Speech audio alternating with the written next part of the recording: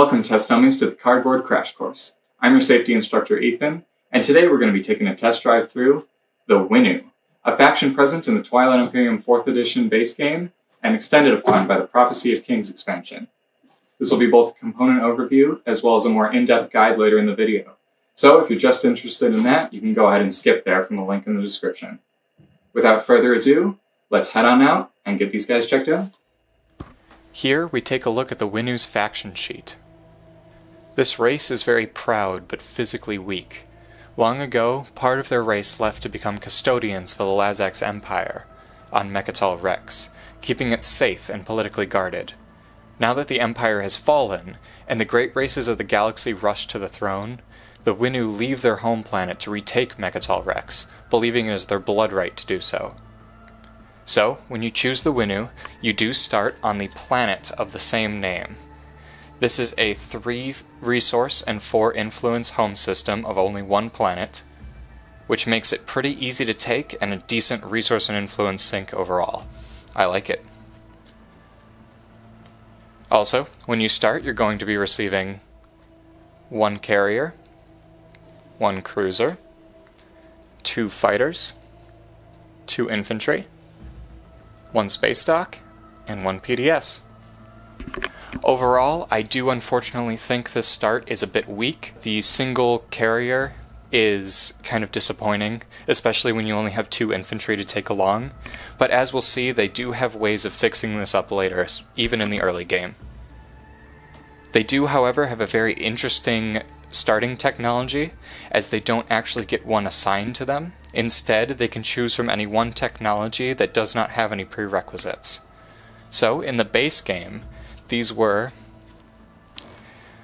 plasma scoring, which is a red technology that states, when 1 or more of your units use bombardment or space cannon, one of those units may roll 1 additional die.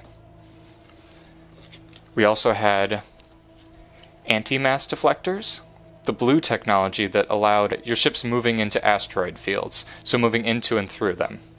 When other players' units use space cannon against your units, apply -1 to the result of each die roll.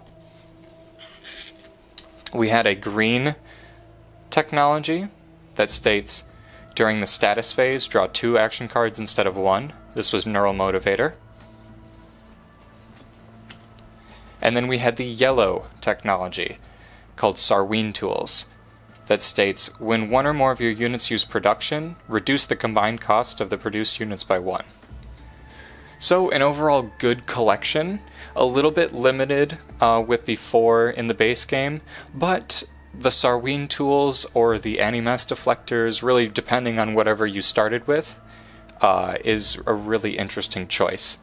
This does get even more interesting with the Prophecy of Kings expansion, however, because it allows for 4 new technologies to be chosen from.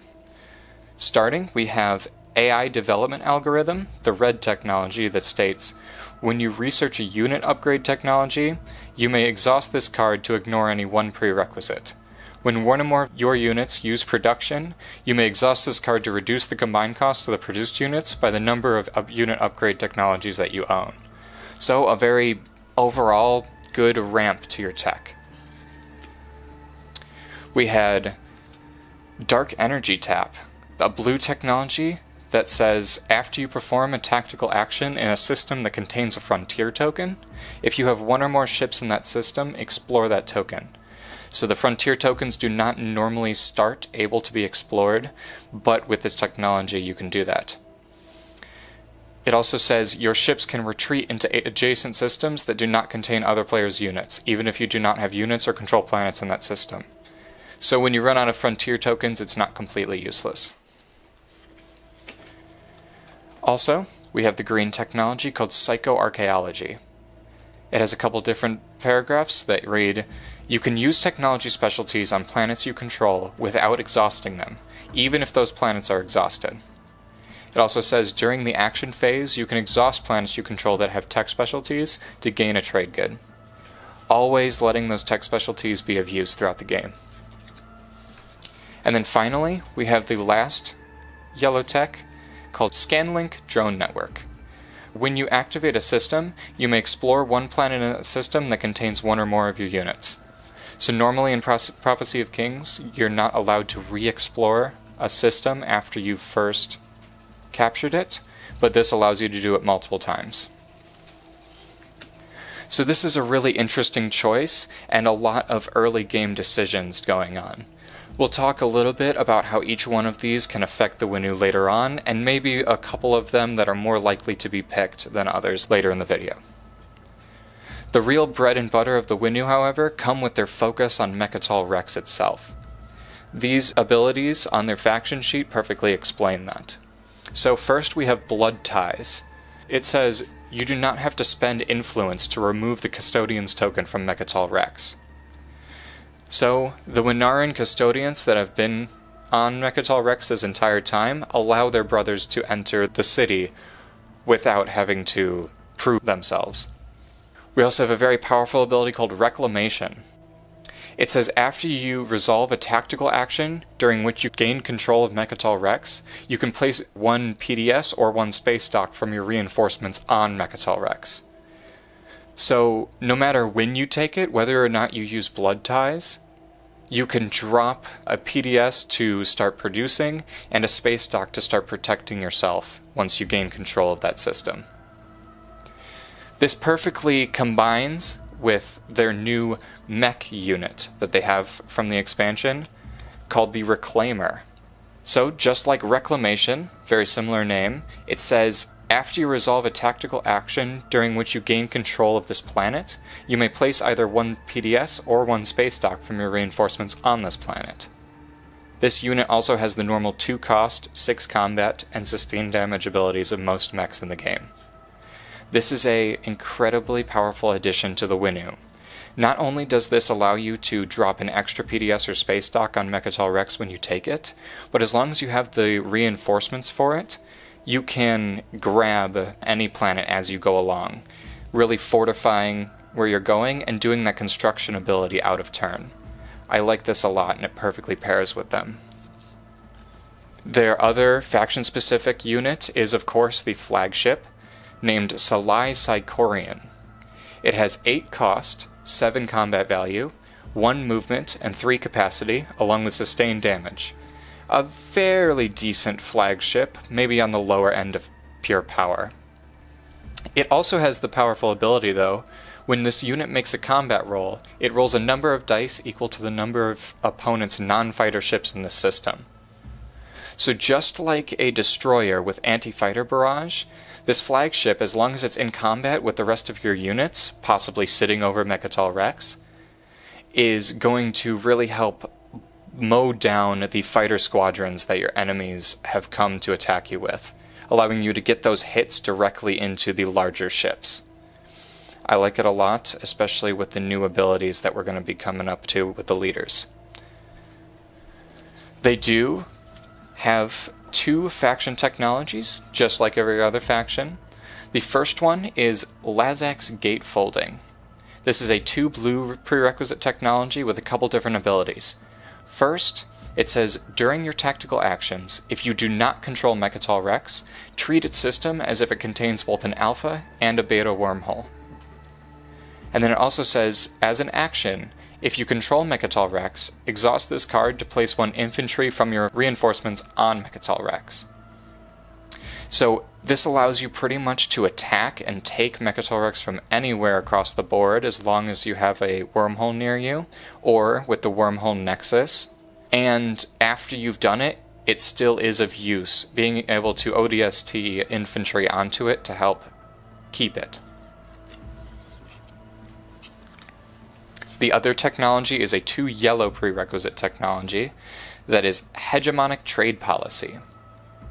It states, you can exhaust this card when 1 or more of your units use production. Swap the resource and influence values of 1 planet you control until the end of turn. So, right away, this strikes me as a quick way to get 6 resources once you've grabbed Rex. If you take Diplomacy, you can use this right away to unexhaust that Mechatol Rex that you've just taken and reuse its influence as resources somewhere else. But this, of course, is useful all throughout the game, even if you haven't taken it, allowing you to grab extra votes or resources when needed.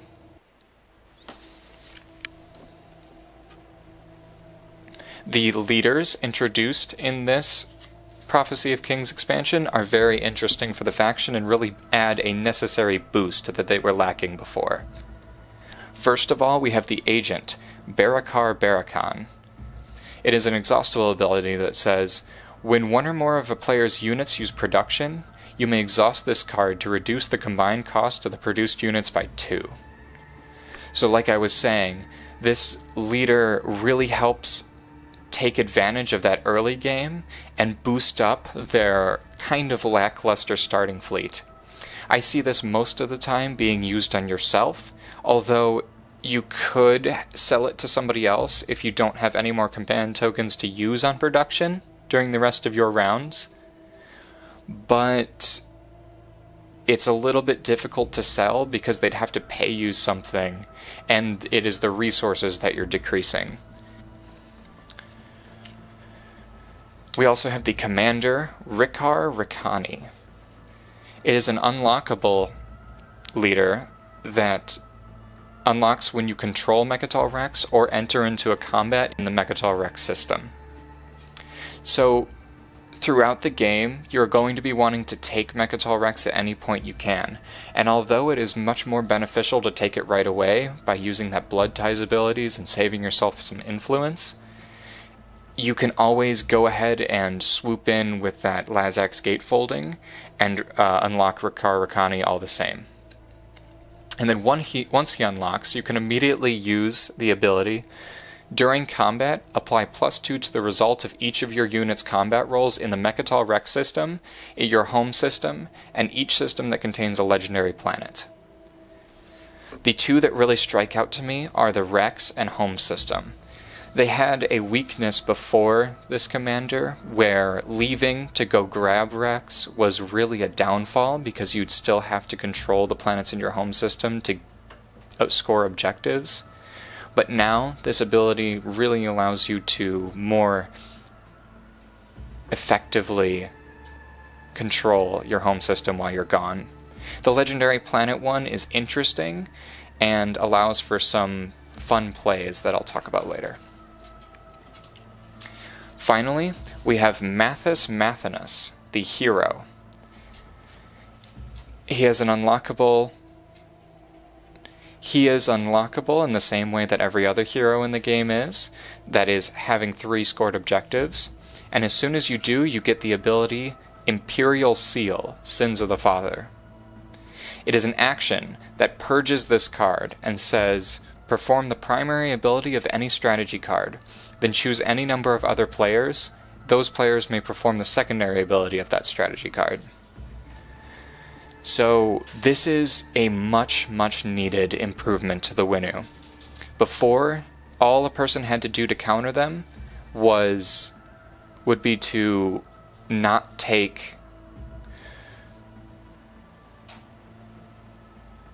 let them take Mechatol Rex. Not let them take Imperial, not let them take the Imperial strategy card. Now, even if they've been locked out of it, they can still use its abilities. I like this a lot, even if it is just a once-a-game ability. Finally, we have the Promissory Note. They did get a little bit of an update in the first Twilight Imperium Codex on the Fantasy Flight website. That will be linked in the description below, and it is a print-and-play document that really helps a lot of factions improve. Originally, it was Acquiescence, an ability that you gave out to another player that says, at the end of the strategy phase, exchange one of your strategy cards with a strategy card that was chosen by the Winnu player, then return this card to the Winnu player. Unfortunately, this is terrible. The only reason anyone would ever want to use this would be to make you lose. Rip Imperial away from you, rip any strategy card away from you that you needed to win, and completely cancel that and Kingslay you. I suggest getting rid of that as soon as it's possible and grabbing the Codex one, which is Acquiescence Omega, an improved promissory note that you give out to another player that says, when the Winnu player resolves a strategic action, you do not have to spend or place a command token to resolve the secondary ability of that strategy card. Then return this card to the Winnu player. So, fortunately for them, their promissory note went from being one of the worst in the game, aside from the Nalus, to really one of the most sellable in the game, besides the Nazir Khaz.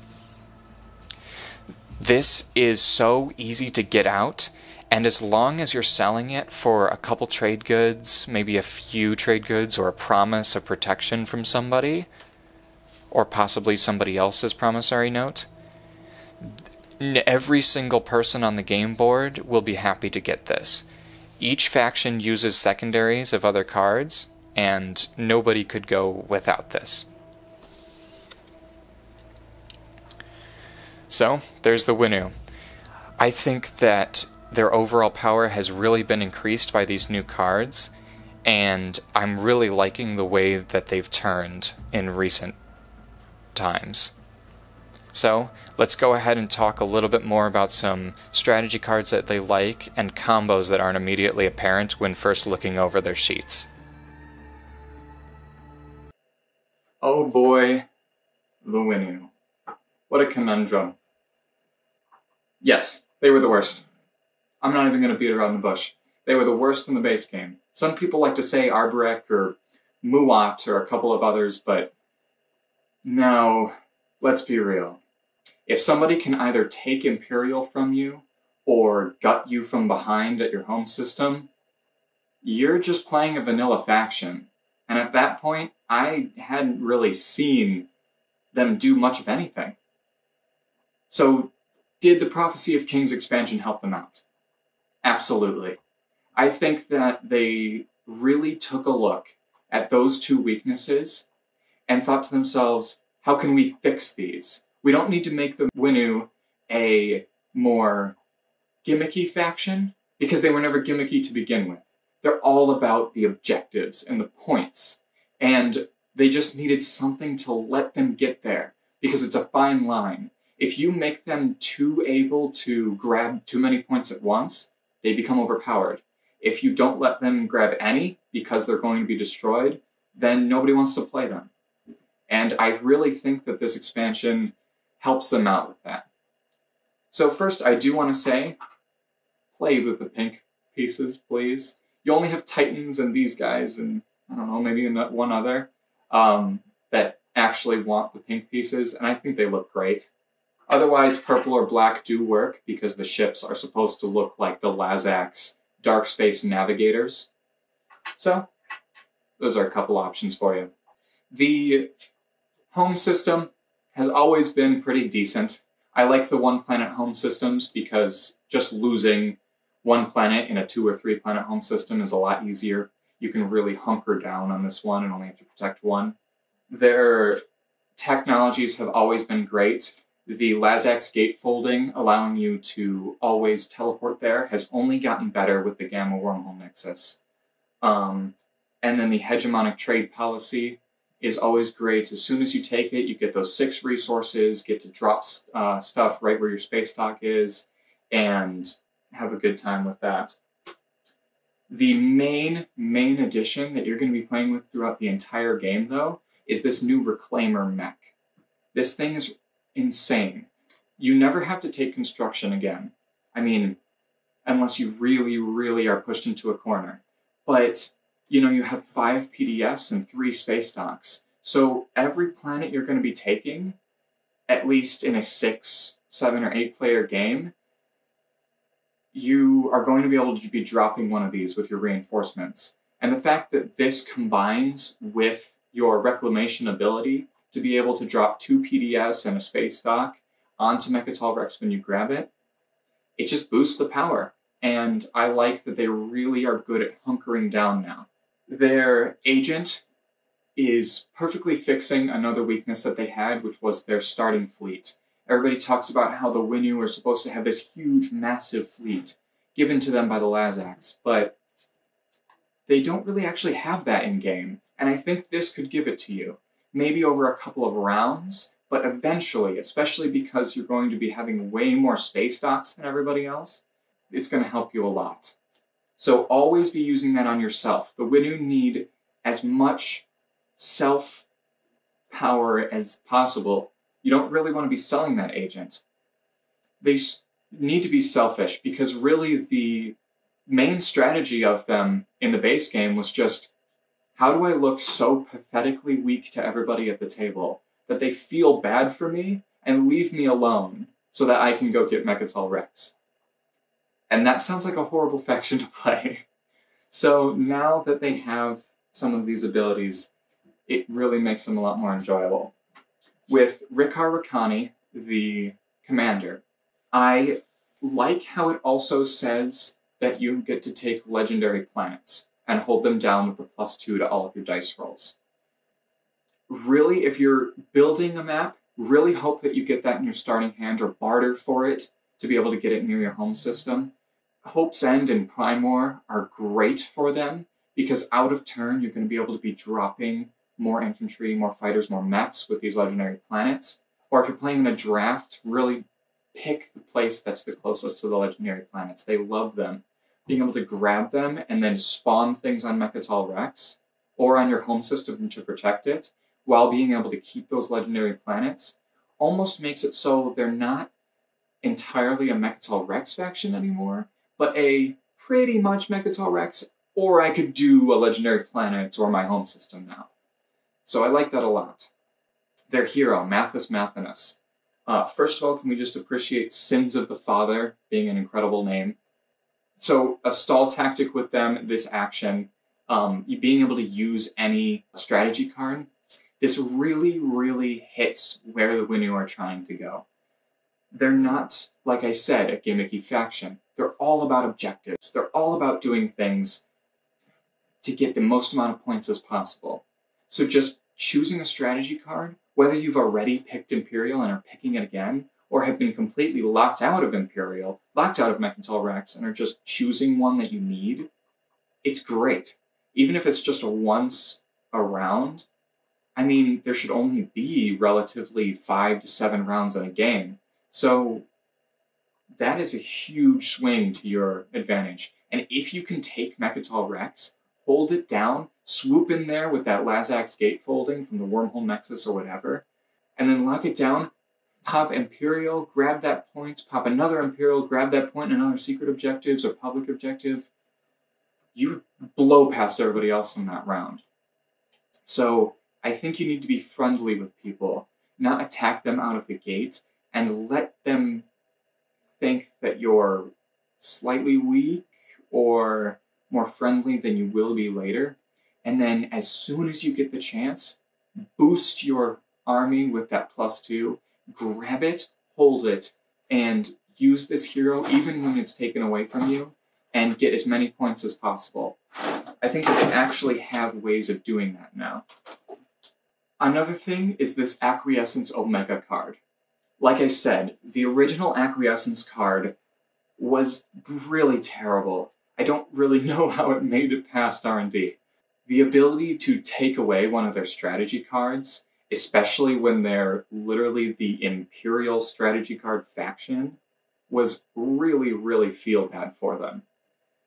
Ripping that away only meant they lose or are really left behind on one of the rounds, and I don't see how somebody would be willing to pay for it if it didn't make you lose, because they don't benefit at all from them.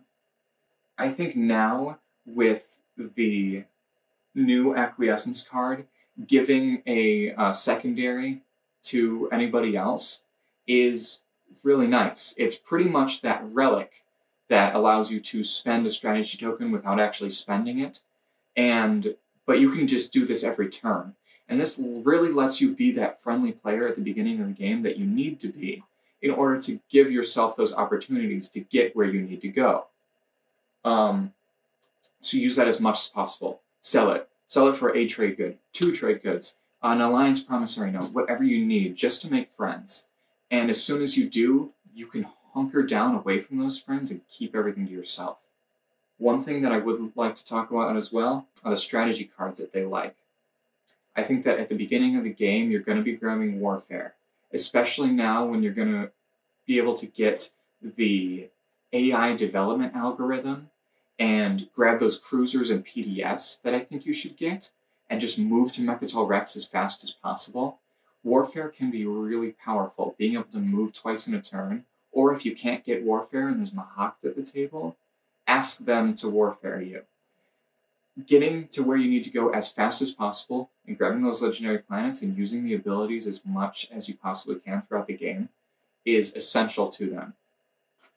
Another one that I think is really nice is Diplomacy. They don't like being messed with once they actually grab what they need to grab, and Diplomacy will let you completely cut everybody else out of the equation. Do I even need to say anything? Imperial. Grab Imperial as much as you can once you get what you need to get. Mechatol Rex, Imperial. The Imperial Seal. Use it as many times as possible. I mean, this is your point maker.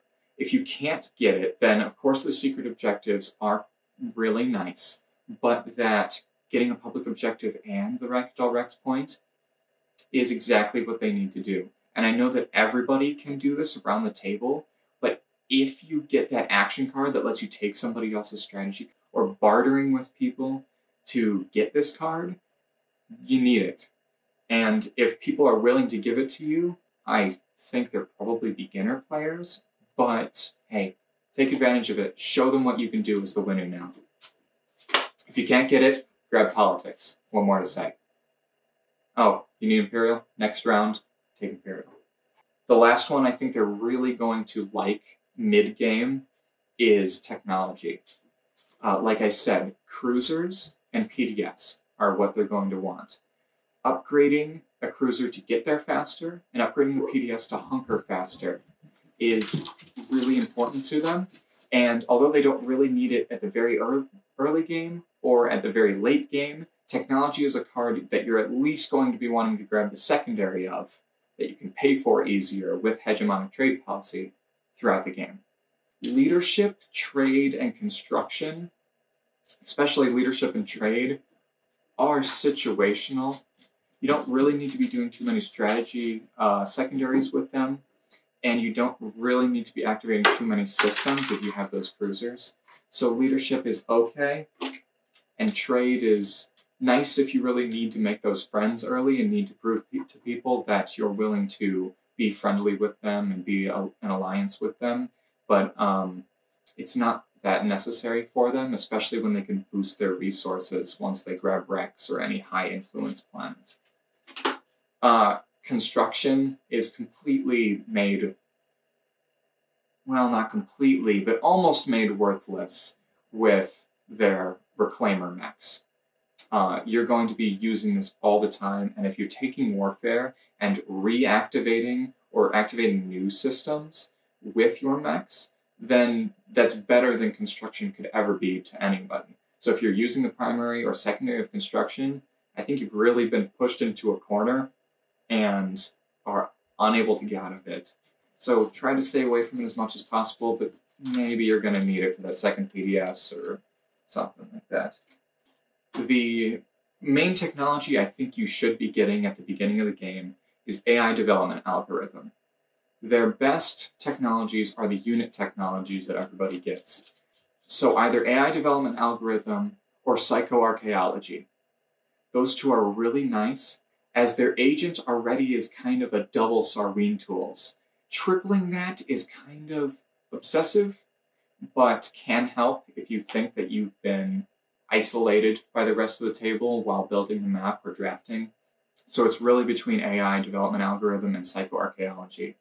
If somebody's really spited you for some reason, even though that you're the Winnu, and put an asteroid field in the front of your home system, or put 3 or 4 blank spaces right by your home system, that's the only way that I suggest anti-mass deflectors or dark energy tap. But if you're pushed into the dark energy tap corner, it's not too bad, because those frontier tokens are really nice.